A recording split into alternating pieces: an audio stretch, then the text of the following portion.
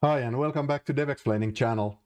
Let's crawl today. So I wanted to do a short video on how to do a Python crawler to crawl a website and get some information from there.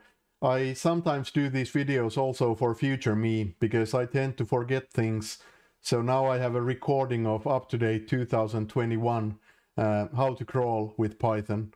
And let's get started. So you know me, I like to use force multipliers. Scrapy is an awesome Python library that allows you to do exactly that. So you are able to scrape things from a website. The documentation here is a bit heavyweight. We quite rapidly go to a Scrapy command line tool, however, so at the end of the video I'm going to show you a few tricks how to control logging, how to run this Scrapy from Python code, and how to gather the results so that you can do something else with them as well, instead of just immediately like putting them to a file. Okay, so if this is interesting for you, stay tuned, please. First thing I'm going to do is grab this Python code and get it in my editor. Let's go there. So I have a Py file here, and I'm just going to copy paste the code. Two other things we need to grab from the Hello World tutorial. Well, just a second. Well, we need to install Scrapy. So let's do this one. Pip install Scrapy. I already have it set up in my virtual environment, but just wanted to show it to you. And finally, to run the bot, something like this. However, in my case, the file name is obviously a bit different, so I'm going to edit it slightly. So this is crawl py.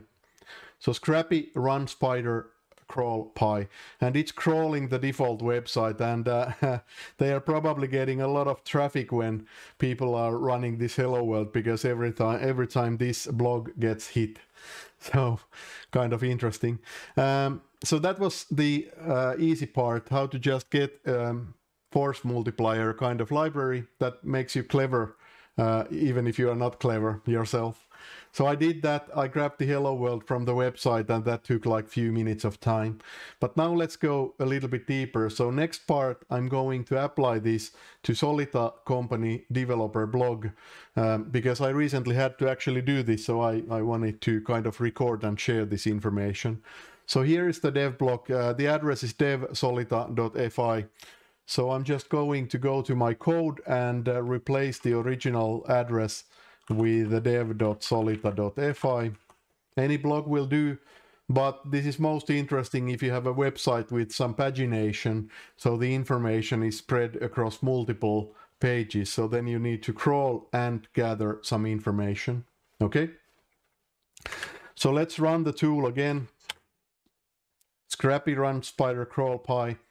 Now this time I get a lot of statistics in the end. I was able to find, where is it? Well, actually nothing, because the code here doesn't match my page structure. So this was the beef pretty much of this kind of video, how to adapt this Hello World for your website. So how to do that?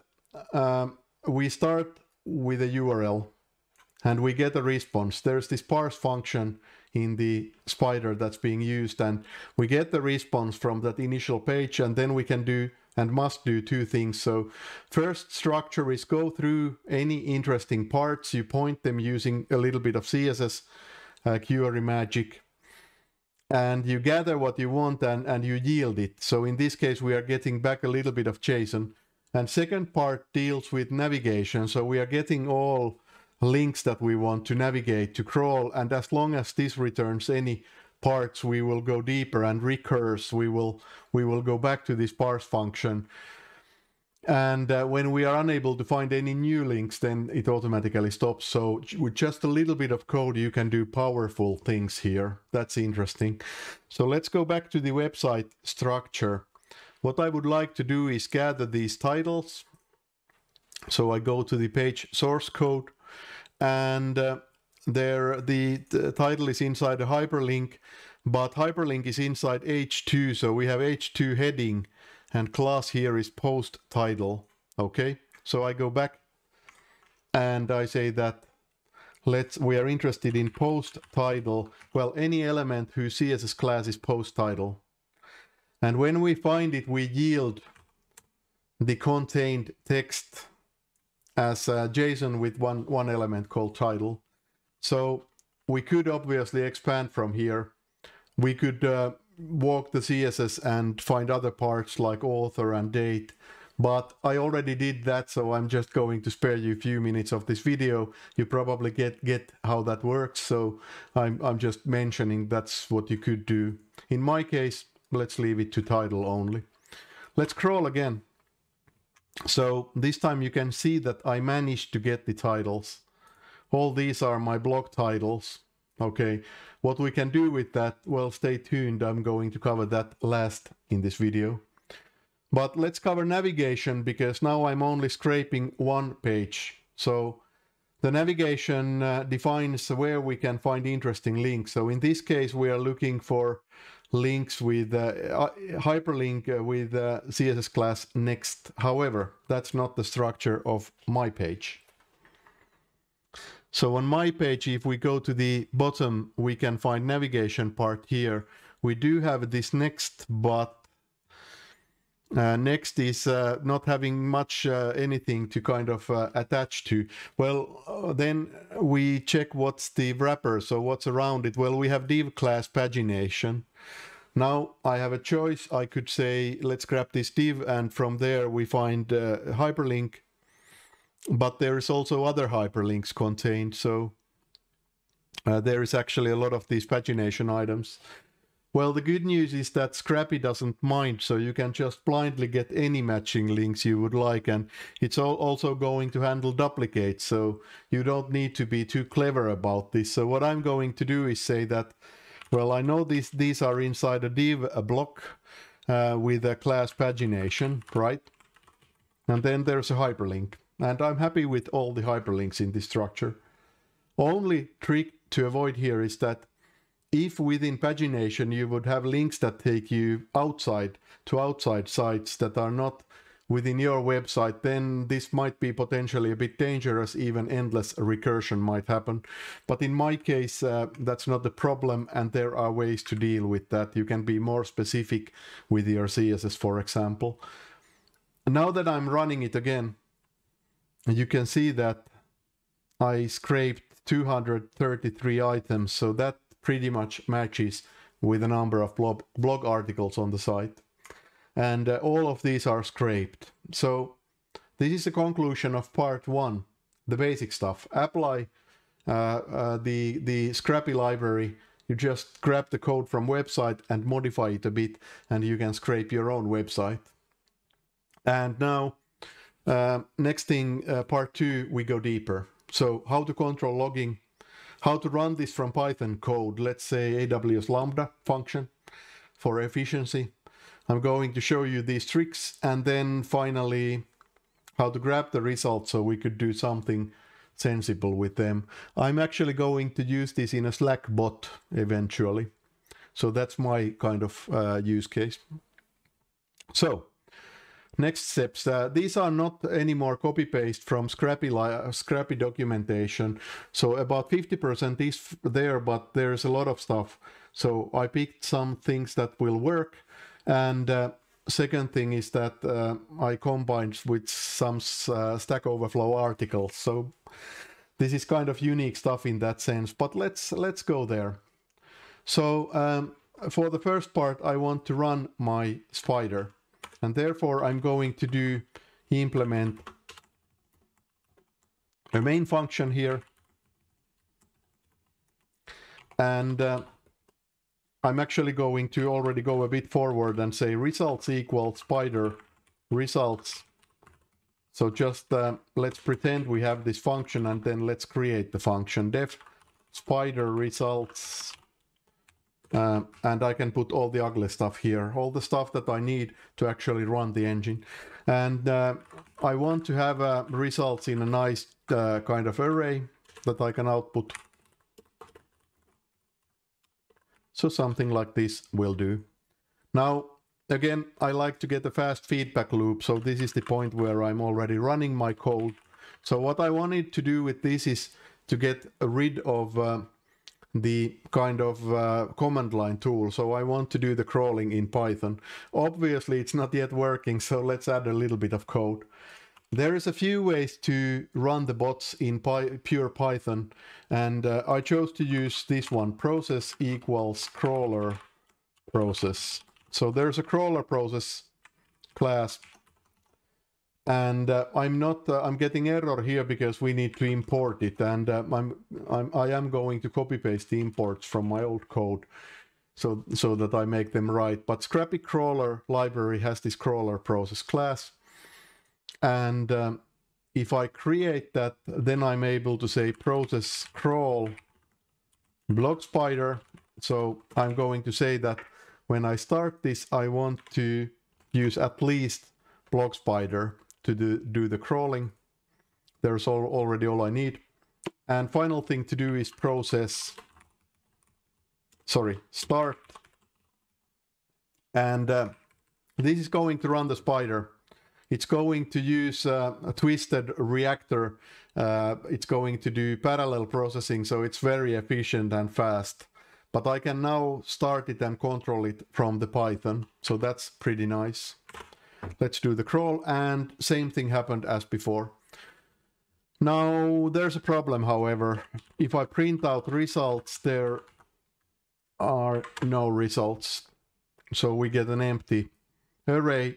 So how do I get the end results that I'm yielding here inside this array? Let's do that next. So again, copy paste time. By the way, if you are wanting to follow my steps and do all these things yourself, as I mentioned, you can get about 50% of the code from the Scrapy website. You just go there, you copy paste, and you get up-to-date example, modify, adjust it for your website. Now, the rest, sadly, I'm not putting this to GitHub or publishing this, at least not yet, but you can grab this video, you can pause the screen right here, and it's not very complicated. You can easily produce the same things, okay?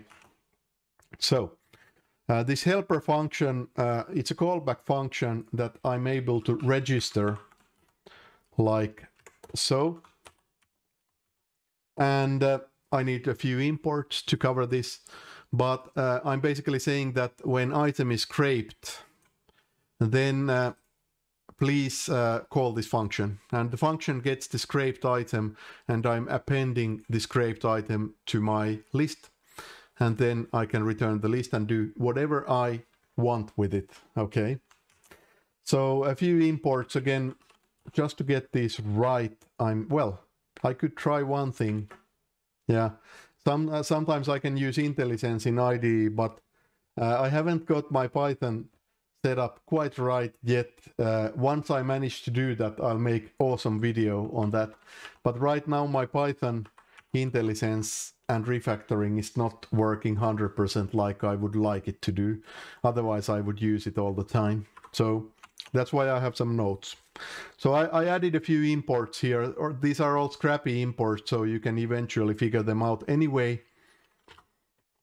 But now I should be able to actually get the results, and I did. So here is a huge list of things containing the titles, and if you modify the bot a little bit, then you are able to, modify the spider a little bit, then you are able to get more than titles. You could get author names, any images, or image links, and URLs and dates. I have already done that, so it's just an expansion to the code.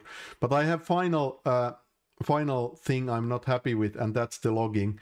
So when I was trying to get the logging to be a bit less verbose, now that I have a working solution, the problem is that it's not that easy. At least I didn't find a very fast way to do it all at once. You can obviously find the loggers and just tune them one by one, but I wanted to just disable everything. So here is a trick on how to do that. Obviously you import logging like so, but then if you disable, Alexa is being happy. If you disable the propagation of the logger, that seems to do the trick. Alexa, stop. Alexa started explaining to me how bots work. That's awesome, because I use bots all the time. Okay, so I think that covers it. The code is all here, all in one Python file.